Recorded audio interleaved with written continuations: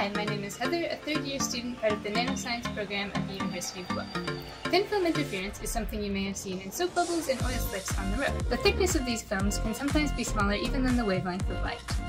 When the thickness is a multiple of the wavelength of the light, it alters the phase, causing constructive and destructive interference.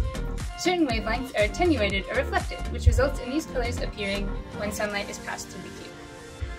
Using nanoscience, we can control the thickness of the film, which is done in our undergraduate nanoscience program. This X-cube is 4 thin film-coated prisms combined.